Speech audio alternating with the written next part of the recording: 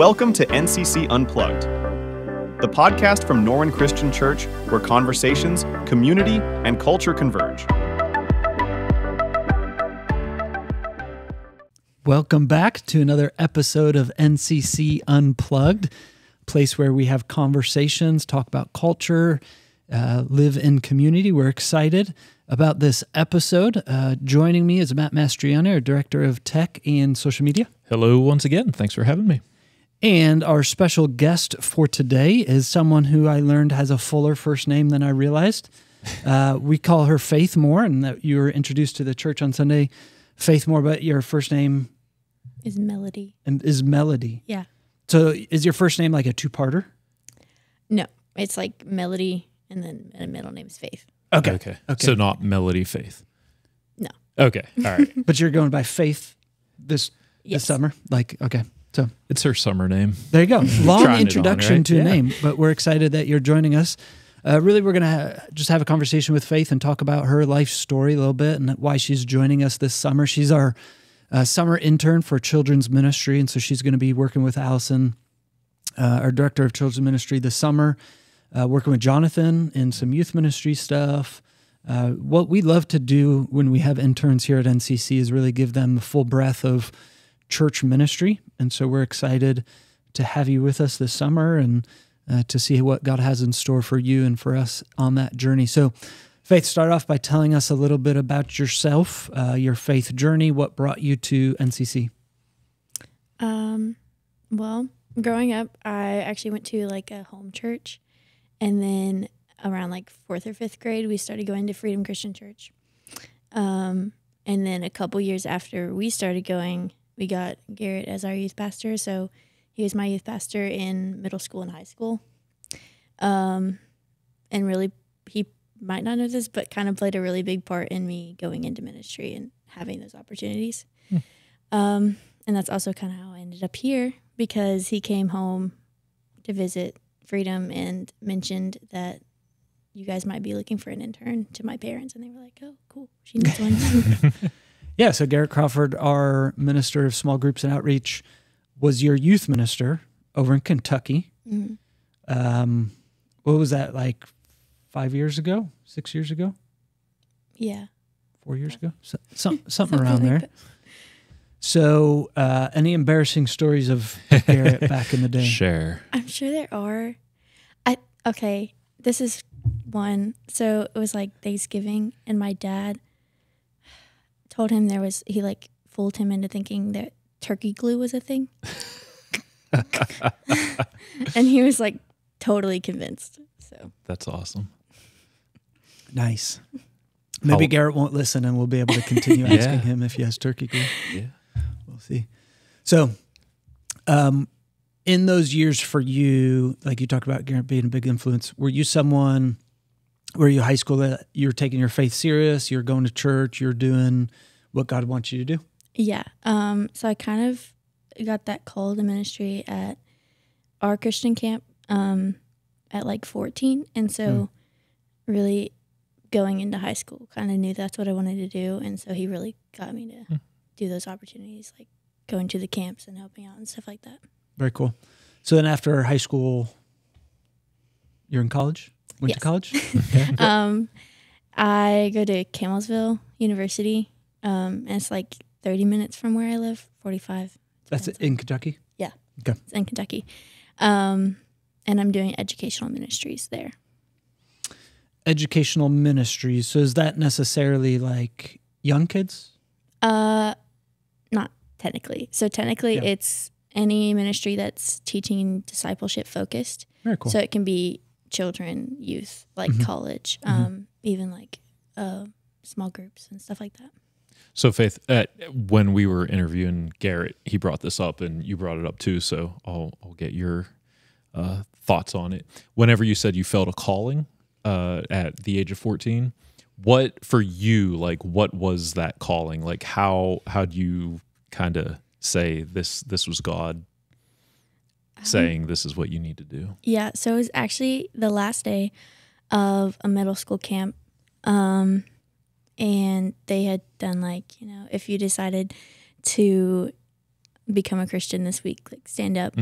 And then they went on to say, if you decided to dedicate your life to ministry this week, stand up. And I had just was just caught in a moment of, oh, I've never heard them say that before. That's kind of cool.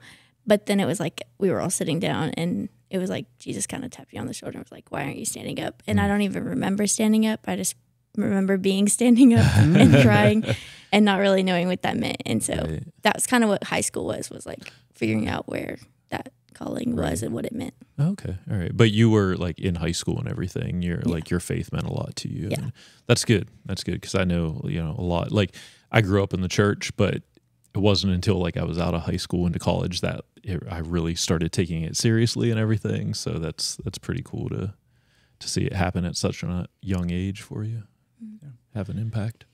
So have you had other opportunities to work with children?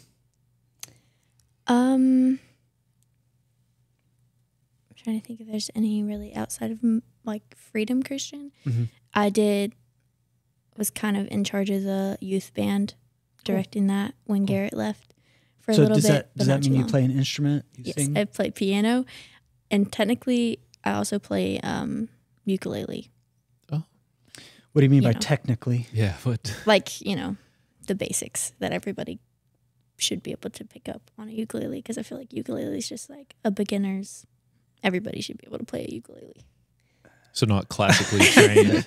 And if everybody should be able to play it, what does that mean for Jeff and myself who can't play it? If you try, it would be easy. Oh, okay. I think. That's what I'm saying. I could probably pretend to, but I don't know.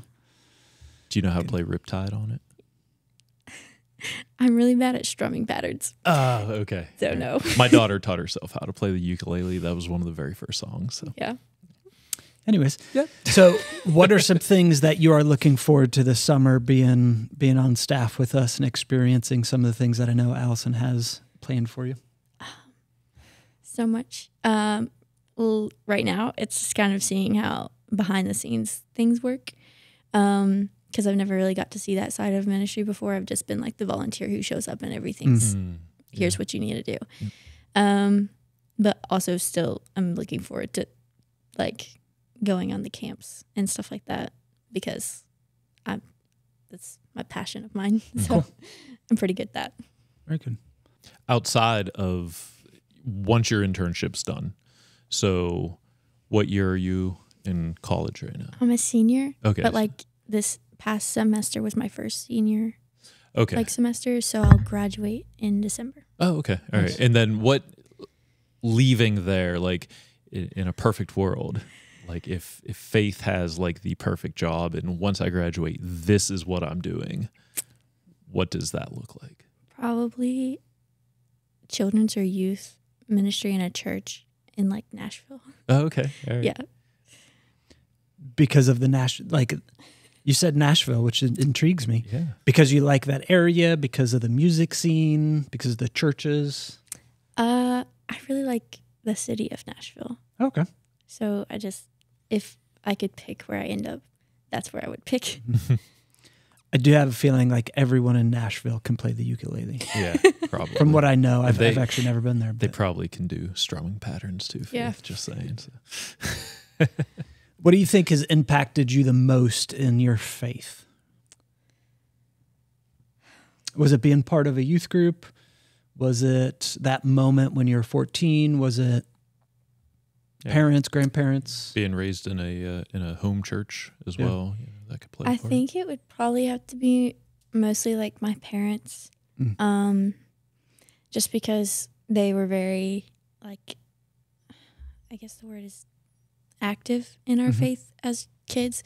And like my dad would always read us missionary stories and like would be that person that we could go to if we had like a spiritual question.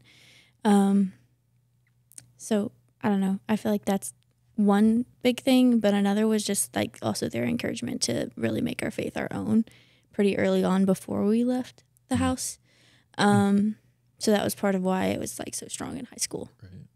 What did that look like for you? Because I know a lot of times kids piggyback off of their parents' faith just because, you know, they're the ones taking you to church every week. And so when they encouraged you to make it your own, what did that look like for you? And I'm sorry, do you have brothers or sisters? Yes.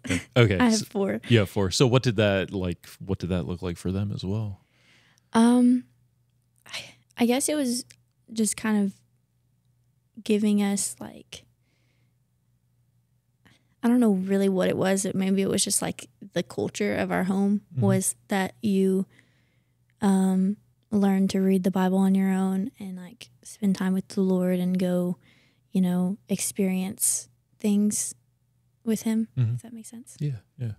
Setting apart, having a structure of like, this is what we do in this household, but you are going to kind of take it upon yourself to kind of see what that fits into. And not necessarily like a cookie cutter, like this is how we do it, so this is how you're going to do it. Yeah. So, yeah, very interesting. Faith, do you have a favorite Bible verse? I do. Psalms 27:4 is kind of my last verse. Actually, the whole psalm, but I only have 4 memorized. But basically, the one thing that you desire is to gaze upon the beauty of the Lord all the days of your life. And that's been like, especially this past year, just seeing a lot of connections to that in my life. And recently went to a conference where she connected it to Mary in Luke. And that's the one thing that she desired, and that was the right thing to choose. Very cool. Very cool. Anything else for our audience to know about you? Like if they're like, okay, this is the one thing to know about Faith. I guess there's a few things. I have a very diverse musical taste. So pretty much anything. Okay. Except like, I know there's one, but I don't know what it is. Except for country. Well, no, I do like country. But I have to be like in the mood, especially like in the summer. It's kind of like you bring out the summer clothes and you bring out the country music. Huh. So okay. Well, I forgot you're from Kentucky. Yeah, Nashville. Wants to be in Nashville. Yeah. Okay. But you like everything else? Yeah. Rock, rap? Yeah. Okay, cool. Yeah. Good. Excellent. So, well, let me say this, too, for those that are listening. This is Faith's 3rd day in the office, right? So this is her, like, we're excited because she's just starting off and she's already saying yes to being on the podcast and being interviewed. And so we're excited about this summer and what's in store for her and the things that she'll learn and the things that we as a church can learn from her as well. So I'm excited about you being here this summer and the different things that you get to do. A lot of things that we've done, VBS and camp and just the fun days and all of that. So enjoy it. It's going to be good. So Faith, I do have a question. When you were growing up in the youth group, what's one thing that your church did or that you did that like really stands out as this was like, and it doesn't necessarily have to be like a God thing or whatever, just like in an event or activity that really stood out to you that was like, this was like a staple of my youth group experience? And I guess Garrett took us on a mission trip, like specifically designed for like high school students. I forget what it was called, maybe Connect or something. But we went to Ohio, and me and my brother went together, and it was just like a cool experience. It was like you go off with people you don't know to do the service project, but then you also have your time with your small group, and then you also have time that like you learn and serve. So it was just a really cool experience. Oh, that's cool. So going back to Garrett then too, did he use a lot of Greek and Hebrew and everything whenever he was your youth minister? And I actually really liked that. Like that was his style of how he did our youth group, really like infused like a love for theology in us without like going way over our heads. Oh, okay. And also a part of it was just we kind of had some smart people in our youth group at the time. And so like he was like, what do you guys want to learn about? And we were all like, can we do a series on Revelation? So we did like all the different views and stuff on it. So just things like that. Yeah. Like he didn't underestimate us because we were just in high school. Yeah. Oh, that's very good. Well, sorry for stealing him from you a little bit. I mean, you're probably Well, you were gone by that point. Yeah, right? You're in college when graduated he left Freedom. about the same time he did the senior pastoring anyways. And then I Gotcha. really went to college like when he left. So Yeah. Okay. So Garrett was a youth minister when you were there, and then he changed to preaching, and then we stole him. And then, So- yeah. We didn't steal him. We No. asked him to come, and he did. He willingly came. Yeah. Yes. So for those listening, we've only really done one outside interview before as far as, from our church, and we're looking forward to a lot more of, we have some different people lined up to interview. And so I'm looking for a question to ask everybody we interview. And so Faith, I'm going to end with this question. I think this is the question that I'm going to ask most people as we interview them and talk about their life story, their faith, all that. What's one small act of kindness someone did for you that you'll never forget, and how did that impact you? I'd have to say this was one of my friends from college, Jay. I kind of didn't hang out with anybody on my birthday.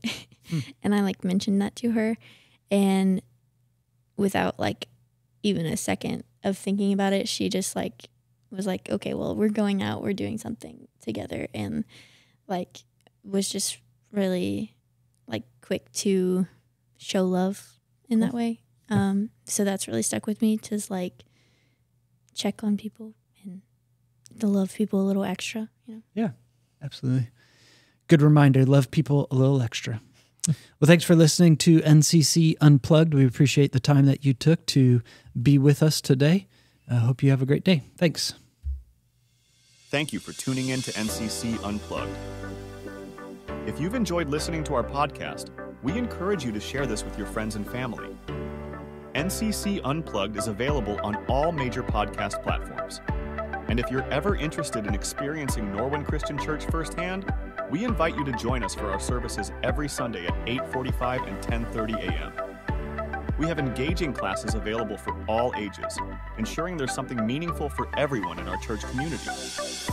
For more information about NCC or any other inquiries, visit norwinchristianchurch.com.